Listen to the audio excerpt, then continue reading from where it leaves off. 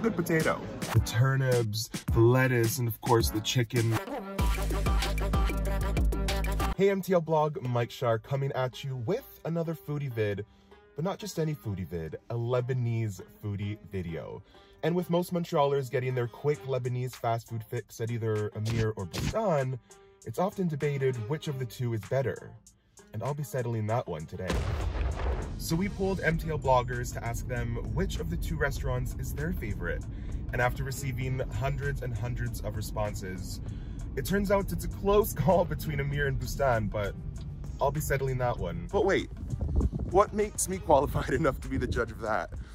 Not only does my family originate from the southwest of Lebanon, but I spent every single Saturday at my teta's house eating her delicious Lebanese food, so I think my palate is qualified enough to see which one of these two restaurants does it better.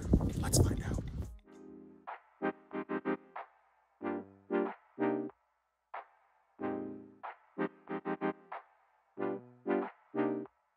Can I get a shawarma plate and a shish taouk sandwich, please? All dry? Yes, please. Rice and potato? Yes, please. Alright, so how this is going to work is I'm basically going to be testing each of the restaurants on their presentation, cost, and of course, the taste. And we're starting with Amir.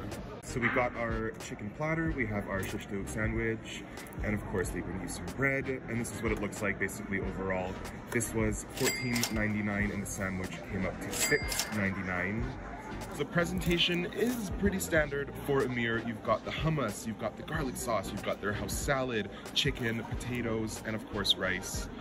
Now let's dig in.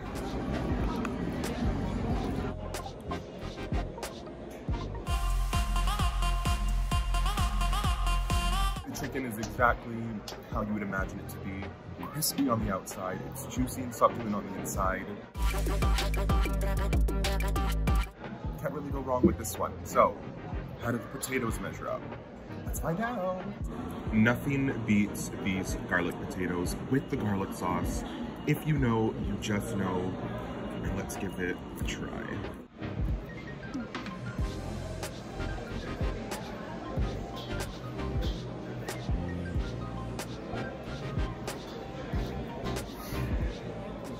It's a good potato. It's a good potato.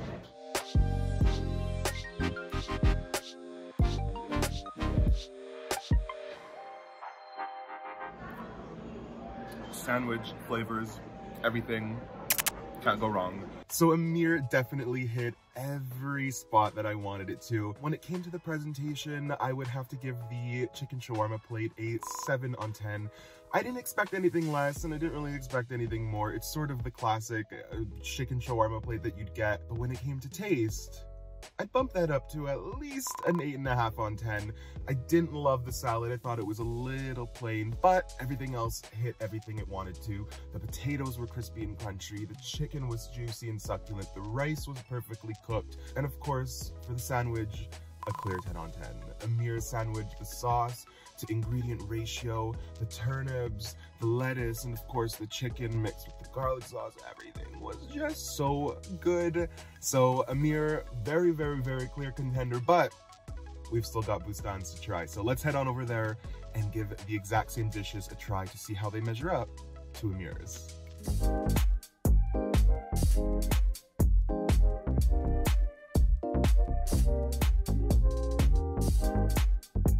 So we're at Boustan's right now actually, and I got the exact same plate, the chicken shawarma sandwich and the chicken plate.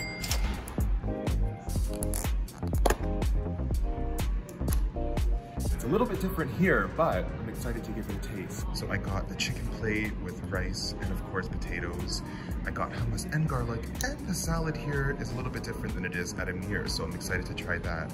But let's dive in.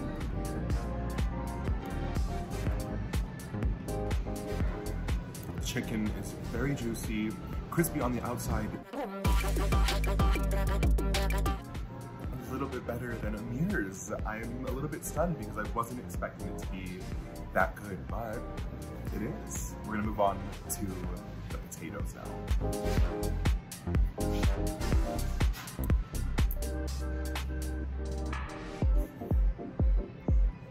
hot. I much prefer the one at Amir's. They were much crispier, a lot more cooked, but these were pretty good too. And I want to try the salad now, so let's move on to that one.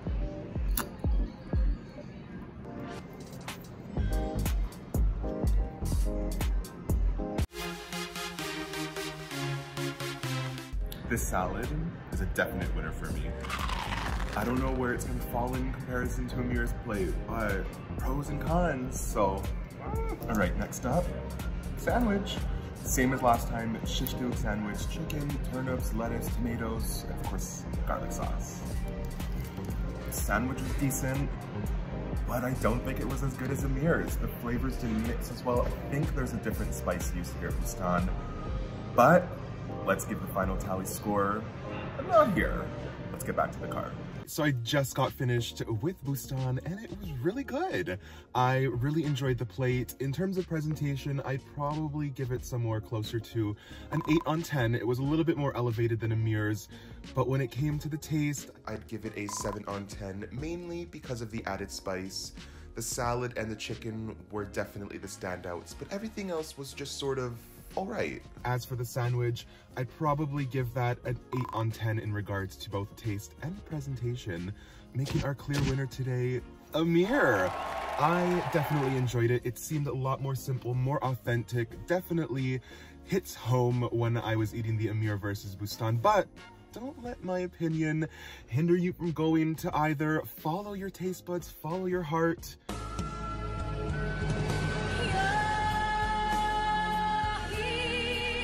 And just eat where you want. But if you want some good Lebanese fast food, maybe try Amir. All right, this has been Mike from MTL Blog signing off with a belly full of delicious Lebanese food, and I'll catch y'all on the next one.